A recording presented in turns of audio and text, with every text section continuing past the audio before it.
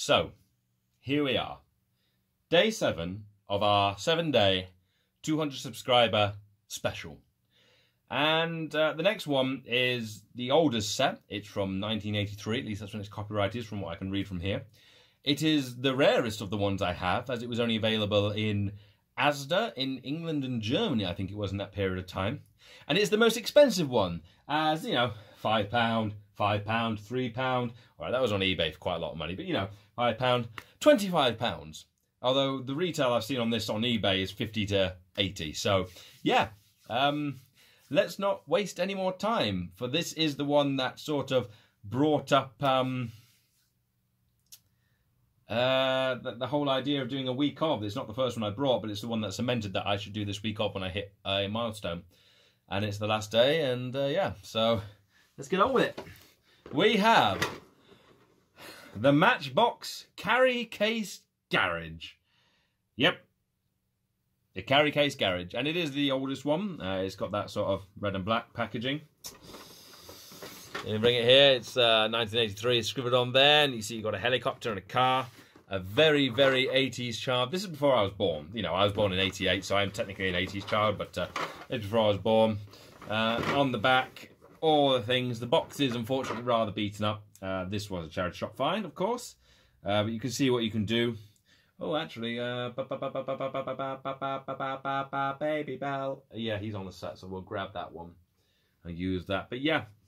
No, I don't think this one has instruction manuals. It's been a couple of months since I opened it to check, and I'm not 100% sure it's fully complete. Oh, I just torn the box. God damn it.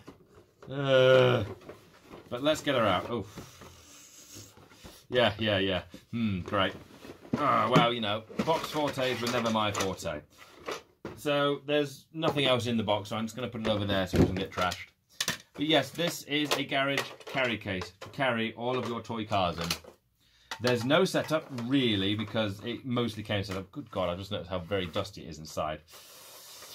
The idea is you put the cars in, you can push the buttons to launch them, and obviously it's just a kind of highway street. And you can store cars in here. So I'm going to grab this one from over here because I said I was going to. Here you go, this 928. When is this one? This is 1979, so this is 4 years beforehand. It's the kind of toy you would find here. But you can store them in there like that. You can store your toy cars in, that's no problem. Put the lid on, and they're stored. As you can see, we've got Motel written on the side here, nice little bit of detail. It doesn't have the flags, unfortunately. That's a shame. The flags are gone, but what can you expect with a set this old? We do have a Texaco fuel pump, which would go there. And it's actually still got the plastic attached, which is kind of impressive if you ask me. So that would fit on there like that, although it's not going to stay on because it's loose as all buggery doodah. Now, is there a way to fold this up? I don't think there is. What's on the bottom? 1982 CC18 Made in England Matchbox International Limited. Yeah, it's exactly what it says. You obviously get a few pieces of road as well, which, oh gosh, how does this work again? I figured this out. You're supposed to sign a...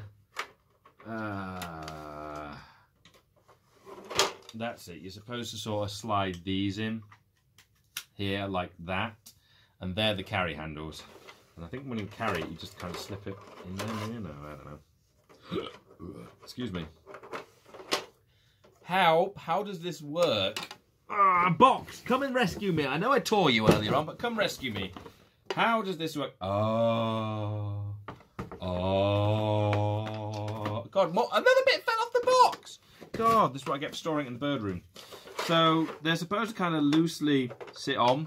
There's, that's it. See, there's a couple of notches on the end of here. There's a couple of notches on the end. So when you want to set it up, you sort of just put it out like that. We'll put this one on as well, obviously. You know, full demonstration here. We're not going to cheap out, not on the last day. I mean, we could do. I could just stop the video now and say see you later. And then when you want to carry it, you kind of bring them both in like this. And there's two notches at the bottom. Is that it? Or is it? Yes, that's it. So there's two notches in there, which you then slide this in if you put this the right bloody way around, which I must... Well, I did put it the right... Oh, my God. Did I ever mention that I am a massive incompetent baboon? Because if I didn't, then I'd like to make it clear, right now that I am a massive incompetent baboon who's going to break this set if I'm not careful. I said it's the most bloody expensive one. Oh, why are you doing this to me? Why does this happen to me? Some kind of meme song, singing a song. What? What is going on? Right, it's got to go that way.